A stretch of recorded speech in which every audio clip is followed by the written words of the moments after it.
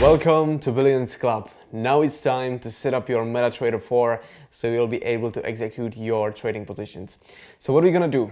We're gonna start with the email you just received after the whole onboarding process. The important thing that we're gonna start with will be the server right here. So the server we're gonna use right now will be Purple Trading SC02 Demo. So you will go to the MetaTrader. We're gonna click right here into the settings section and we need to click on a new account. Then we're gonna click on login to existing account and we're gonna find our server, which will be right here. We're gonna click on the server and now we have login section and password section. So we'll go back to the email and here we have the account number. We're gonna copy and we're gonna paste it to the login section right here. Then we need to click on our password that we see right here. Once again, we're gonna copy this and we're gonna paste it to a password section. Now we are done, we need to sign in. We're gonna sign in.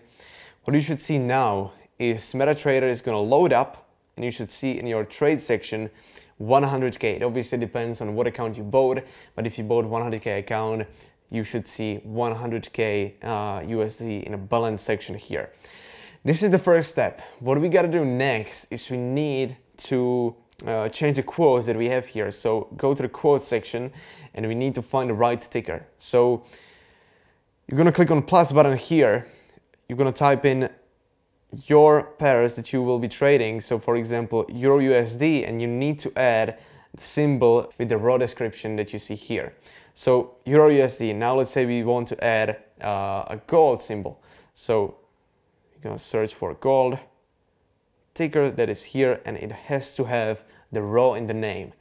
This is very important because if you will be trading pairs without the raw here, it won't be executing the positions on that raw pair. We need to be trading the raw. So we have a Euro USD raw, gold raw. We're gonna add BTC USD. Once again, it has the extension raw in the name. Now we are done. If you want to take a trade, we will go back here to the trade section. We're going to click on plus and now we need to select BTC USD raw. We can click on trade so we can execute a position. Now we are in. So it's very important to have in the quote section the symbols with a raw extension.